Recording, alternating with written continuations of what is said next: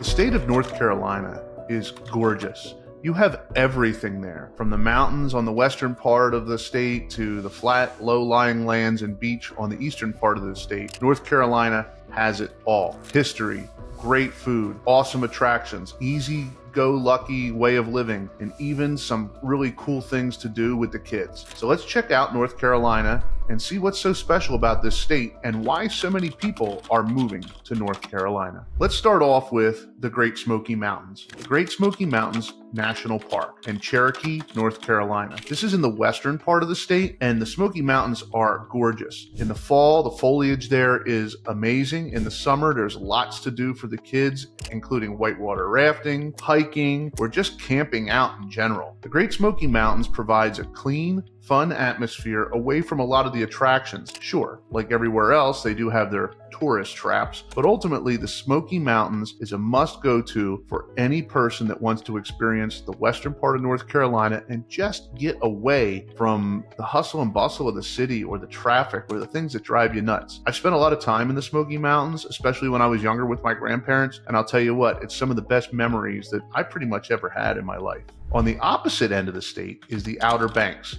Now, this is along the coast, and the Outer Banks is a really interesting place, especially over the past 15 or 20 years. It's become very, very popular. The Outer Banks is not so much like Florida, where it's crystal clear water, but it's not like swimming off the coast of New Jersey. It's fun, it's relaxed. It has gotten a little bit more touristy over the past few years, and a lot of the homes there are starting to be kind of expensive, especially if you do things like Airbnb. But the Outer Banks does provide a really good, fun, and safe, friendly atmosphere for your family and yourself. Now let's talk about some of the cities that are in North Carolina. I've spent a lot of time in North Carolina, especially with traveling for work or on vacation, and one of my favorite cities is Charlotte. Charlotte, North Carolina has been growing by leaps and bounds. I started working there back in the late 1990s with some construction jobs that I was doing, and back then it was kind of more small town, but today it's exploded. There's a big tech hub there, but there's also a lot of culture and fun things to do. Music, there's lots of things to like spend with the family, flea markets, traveling around the town, looking at various sites and just getting out in an atmosphere. It's a very safe, fun, loving town. And if you get a chance to go to Charlotte, you will not be disappointed. Raleigh, North Carolina, well, that's a different story. Raleigh has definitely come a long way. Back in the 90s and 80s, it was kind of a crime-ridden town, but over the years, it's kind of grown, especially with a lot of transplants moving from the Northeast or out in the Midwest to try to bring it up to more of a modern type of look. The history there in Raleigh is amazing. They have a lot of Civil War history. They have a lot of great places to eat. And Raleigh does offer a unique twist in the fact that it's North Carolina is one of premier cities. So let's talk about food.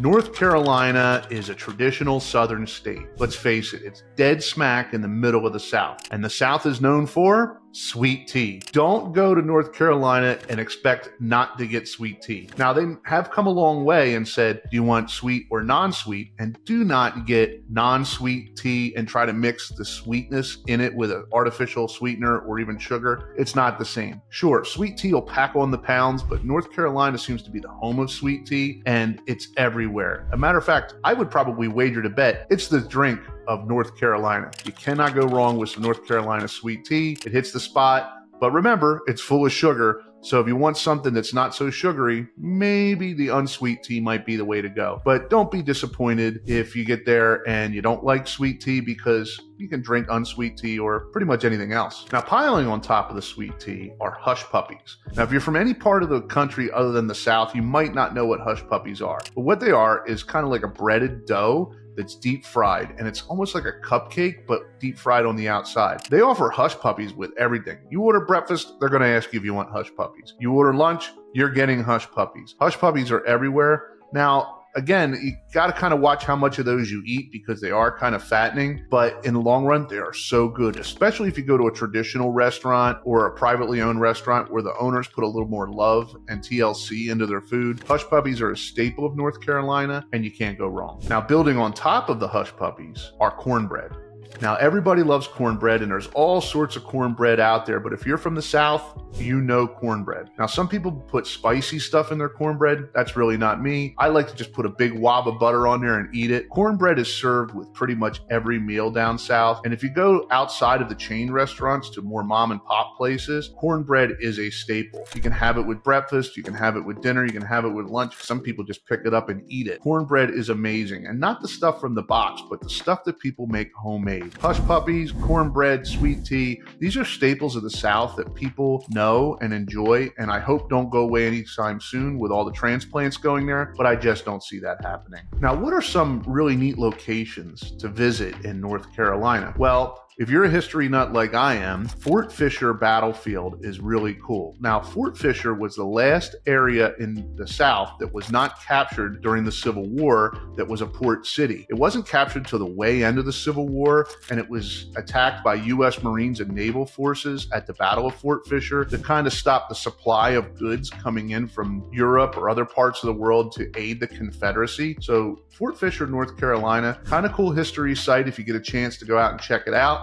and, really enjoy history, you're really going to enjoy this part. Now, North Carolina is known for college sports. You might be a Tar Heel or some other college member out there that you really follow your team, but they also have the Charlotte Hornets, which is a professional basketball team that Micheal Jordan owned up until recently, and the Carolina Panthers. The Carolina Panthers are one of the new expansion teams that came into the NFL in the 1990s. They're kind of in a slump right now, but the Carolina Panthers, when they first came out and over the few years that Cam Newton was there, really were an impressive team. And I don't see it really being that long before they rebound. They just need to get some new ownership and bring in some new skills. But the Carolina Panthers, Charlotte Hornets, they are, really worshipped in North Carolina. Now, speaking of sports, North Carolina is often referred to as the home of NASCAR. I'm not really into NASCAR, but I know a lot of people that are involved in it, and NASCAR has come a long way from when it was just a bunch of guys riding around in souped up cars to today it's a multi-billion-dollar industry. There are tons of teams that are hosted out of North Carolina, and it is everywhere. As a matter of fact, NASCAR often draws more fans than even the professional sports teams like Carolina Panthers or the Hornets draw to their games or events. NASCAR has a really big following, and if you're in North Carolina, you can't go a stone's throw away from someplace that doesn't have some sort of a NASCAR flag or a Dale Earnhardt shirt or a Dick Trickle shirt. Yes, that's his name, Dick Trickle, or, anybody else that's really known for fame from the NASCAR circuit. It's also home to the NASCAR Hall of Fame. So if you get a chance to go to the NASCAR Hall of Fame and walk around, take a look at it, sure, race cars might not be your thing, but taking a look at it, you're going to learn a lot about the history of NASCAR and just how far it come and has came since it was just rednecks with beer to today a multi-billion-dollar sport that's watched around the world. So there are a few famous people from North Carolina, and one of the most notable is the actor Andy Griffith. God rest his soul. Andy Griffith was an amazing talent. He was not only an acting sensation, but he also had a phenomenal singing voice. Andy Griffith was in everything from Matlock to you name it, he was in it. Andy Griffith was the man. He had his own show, The Andy Griffith Show, starring a very young Ron Howard back in the day. And it's believed that the Andy Griffith Show actually took place in Mayberry, and Mayberry was supposed to be North Carolina, although they don't really say where Mayberry was, but it's believed to be in North Carolina. Andy Griffith is kind of a god, or a godlike feature in North Carolina. He's probably the most famous resident of North Carolina outside of Micheal Jordan. Speaking of Micheal Jordan is probably considered the best basketball player in the history of the game, and he is from North Carolina. He played for the Tar Heels, and then he went on to own the Charlotte Hornets. Now, Jordan has gone on from owning the Charlotte Hornets to actually buying into NASCAR. That's right.